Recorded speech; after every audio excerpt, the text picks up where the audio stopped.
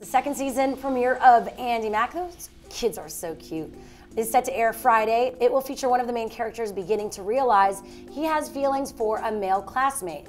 And a Disney Channel spokesperson has said Andy Mack is a story about tweens figuring out who they are. Terry Minsky, the cast, and everyone involved in the show takes great care in ensuring that it's appropriate for all audiences and sends a powerful message about inclusion and respect for humanity, which I love. Disney Channel has featured, though, gay characters in the past. Animated. But this is the first storyline. Yeah.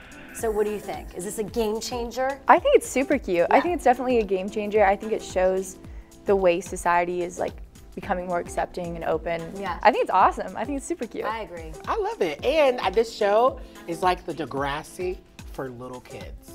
So I Have think you watched it?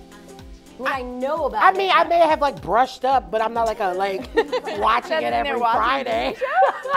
I mean, there is some things I watch. I watch Raven's Home on Disney. I'm not even gonna lie to you that. But I think this show is like, it's supposed to be kind of like the Degrassi next generation of like for little kids. So they're gonna tackle a little bit things that, you know, little kids are more aware. Like kids are more aware of things now with the internet and everything else. So it's good to know that they're tackling like, you know, things like this. Yeah. It's gonna be great. And it's one of the top viewed shows on Disney Channel. It's like the show to do it with. It's interesting. I have a friend who's an animator and who's like all about kids programming.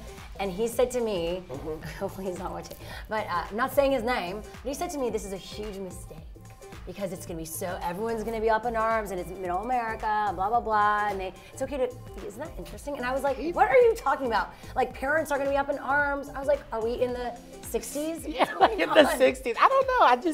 I don't think it's a mistake. I think it's a great move forward. And to do that, someone has to make the big change. So he can deal with it along with everyone else. No shade.